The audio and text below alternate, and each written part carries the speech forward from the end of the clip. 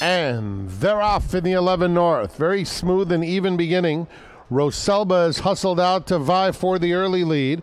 Jersey Jewel is right up alongside in second. Then it's Take It to Committee, a joint third. Odds on Dusty Miller now takes that third spot. Down at the rail, it's Mia's Crusade, about 3.5 off the lead. Take It to Committee is now in mid-pack on the inside of I Can Run as they head to the 3/8 pole. They're followed by Alta Velocita and Princess Georgia wide and last. Roselba is the leader, has it by about a length on the far turn. Odds on Dusty Miller takes second. Jersey Jewel in between them third.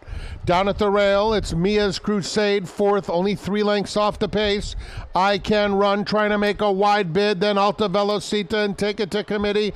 They turn for home, and Roselba maintains a 2.5 length lead. Mia's Crusade chasing, and down at the rail, here's Alta Velocita putting in her patented late stretch kick on the far outside. I Can Run is flying. I Can Run, Alta Velocita go on, but it's I Can Run. I Can Run, a decisive winner of the 11 North. Alta Velocita was second.